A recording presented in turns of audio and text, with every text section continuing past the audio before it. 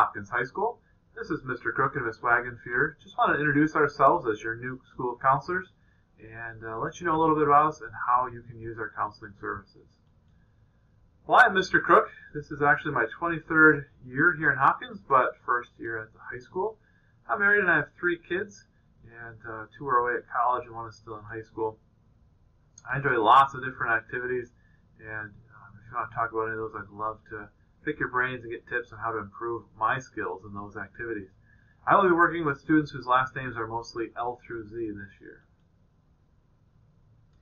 Hi, I'm Ms. Wagenfuhr. I'm actually new to Hopkins this year. I'm the new school counselor here in the building, and we have 2 kids and also 2 kitties, so anybody who is a kitten or a cat fan, definitely let me know that.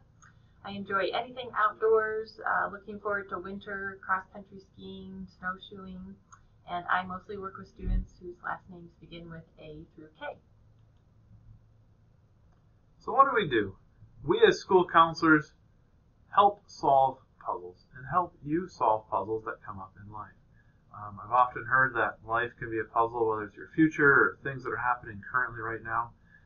As school counselors here, we're going to focus on 3 main areas with you: academic concerns and questions, personal, social, emotional concerns, and of course plans for after graduation. What careers are you interested in? How can you get there?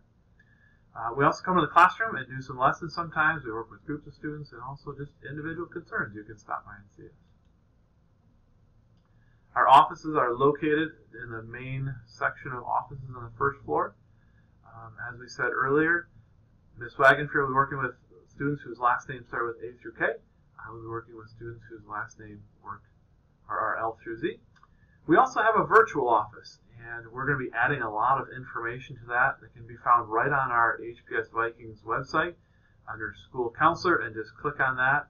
There will be a lot of important information for scholarships and applications and things that we'll update frequently. So if you have questions about documents and things, you can see the virtual office, and it might be there for you.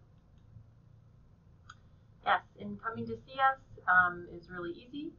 We will meet with you and we'll talk. Maybe we can help you see things a little differently. So you can just stop by our office and we'll be able to answer any questions and talk about any concerns that you might have. You can go to the main office. We are located within the main office of the high school. You can ask a teacher to go see us, and then they'll let you know if we're available or when we're available. You also can email us and request to meet with us that way as well. And just so you know, when you are in our office, what you say in our office stays in our office. So things are confidential. The only exceptions would be if someone is hurting you, you want to hurt yourself or someone else, or we have your permission to share information. And when is a good time to see your school counselor? So some really good times. Anytime before or after school, we are here during passing time as well. The second half of the class, during the work time that you're doing in your class, is usually a better time to ask to come see us. Of course, during classes that you are not behind in, and then not during tests and projects, that type of thing. But if you have an emergency or feel unsafe, make sure you tell a teacher or another adult in the building right away. We are here to help you with anything that might come up in life. If you need something, if you just have some questions, stop by and see us, email us. We'll try to help you out as fast as we can.